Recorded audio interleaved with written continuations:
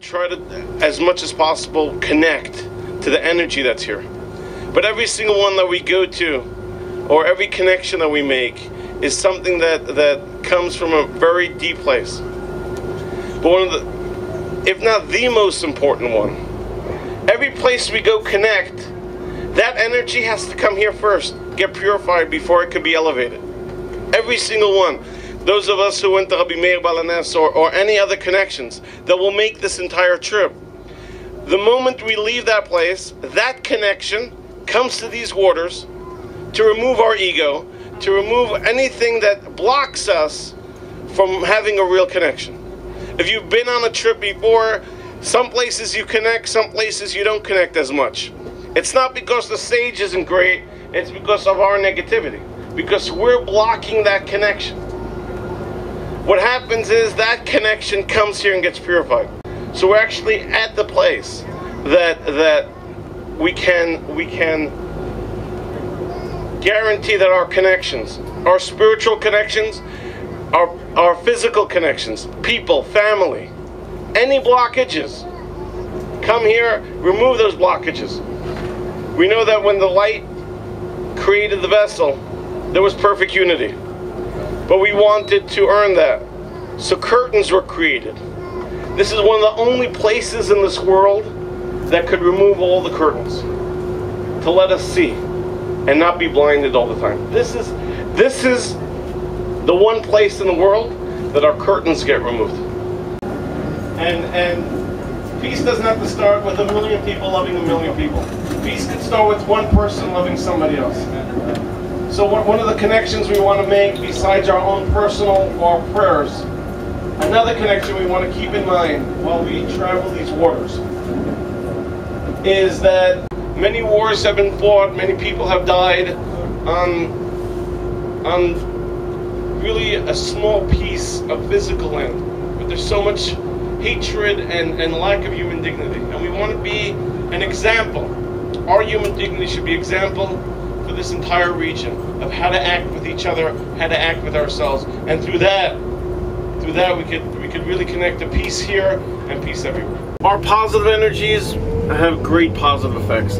Our negative energies also have great negative effects, and we have to make sure that we're constantly working, constantly moving. And the only time when we feel and that we can't continue, or we for sure will fail, that is the time when we fail. We're bound to make mistakes, but the question is, are you making a mistake or are you giving up? People who give up can't continue. It says that when Adam and Eve sinned in the Garden of Eden, Baal Shem Tov reveals that the reason why they were kicked out wasn't because they sinned. Everyone sins. Everyone was meant to sin. But the reason why they were kicked out is because they felt they didn't belong anymore in the Garden of Eden. And no matter how great or not our life is, there's a part of us that's in the Garden of Eden.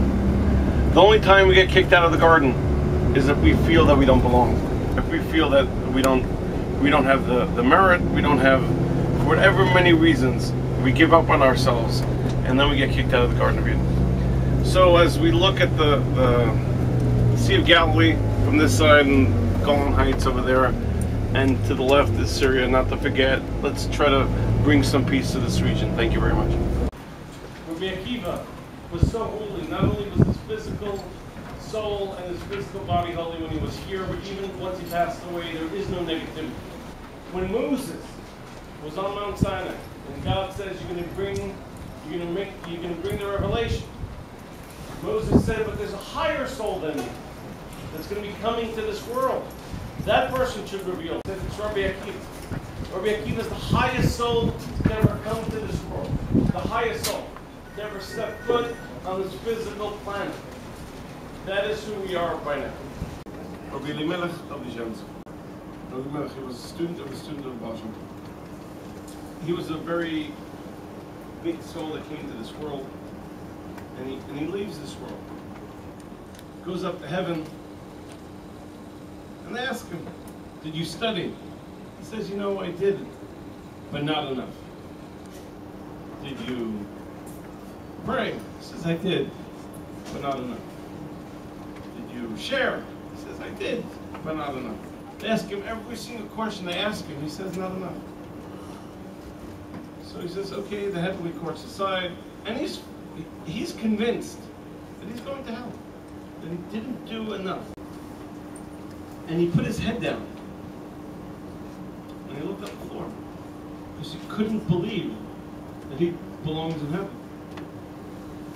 And his students who've seen him in dreams and had messages from him, or gone to his grave and seen him, they say his head is still down, because he can't believe he's in the Garden of Eden.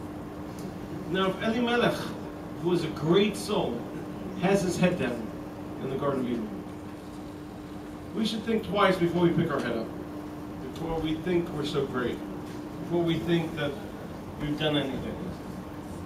Because his head is still down. Who are we and what have we done to be able to think we're so great? So, yes, every single person is special and we all have a job. But the moment we think we've done anything, that day, we really can't do anymore. Our job is done. And we won't be able to continue. We should try to work on oneself to get to the level where we don't think we're somebody. Where it starts affecting others, where we expect from others, and we lose appreciation. We keep our head always a little down. Because if Rabbi Elimelech can keep his head down, we can also. One day, in this cave, all of the Zohar, the beginning of the revelation started in one day. Right in this cave was the beginning of the revelation, of the beginning of the change of the world. That means that the biggest of journeys could just start with that one step, and it created a real revolution. What was revealed in this place created a huge revolution. We're either connected or we're not.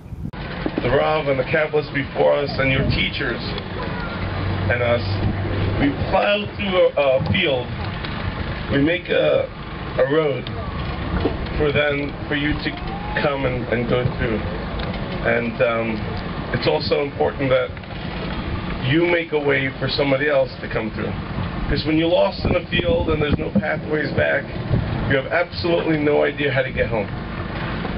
But when someone's been there and gone home, you could just go through that path. And it's important, especially here at the Idra, which is where the first path was ever created. And I don't know exactly what was mentioned to you before you came here, but how many days and nights and years was Rabbi Shimon here with his 9 students? 24 hours. One day. One day, right? Okay, you got that. The one day. Teachers be decided. Rabbi Shimon's teacher, Elijah the prophet, did not come that day. He did not come. The Zohar says that he had other things to do. But that doesn't really make sense, right? One was Moses, who used to come to him, and one was Elijah the prophet. And they both left him to be, because it was his time to reveal his light. So, when we don't have our teacher, we don't have anything, and it's just us by ourselves, this is the time to connect to here and to this whole north of Israel. For sure, none of us have actually done our day yet. If we're all a bit lost, sometimes not totally fulfilled, sometimes not totally happy, it's because we haven't had our day yet. Our day where we could say, if I die today, I've accomplished everything I needed to do. And part of us may actually suffer from something. But know that our suffering or our pain at some point has to go, because it's a distraction from what we actually have to do. That we could actually accomplish what we came into this world to do. Because part of our Kabbalah work is, oh my God, I'm depressed, I'm upset, I'm angry, I'm revengeful and all that. That's part of our work. Part of our work is getting rid of our distractions.